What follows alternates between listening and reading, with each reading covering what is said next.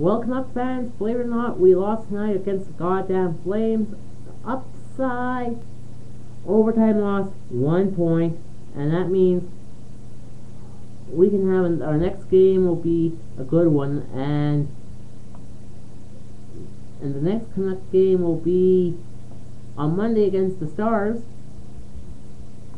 And totally fans of Glee out there who are Canuck fans, I like to say that a member of Glee is a die-hard Canuck fan. You're wondering, which one? Easy. It's Corey Monteith, born in Calgary, Alberta, raised in BC, now residing in sunny California.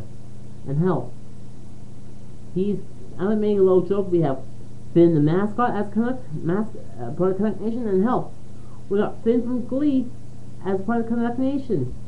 So, all you Canuck fans out there, Monday, we're gonna kick some fucking ass against the Stars, and we're gonna get and we got Finn squared in the Canuck Nation.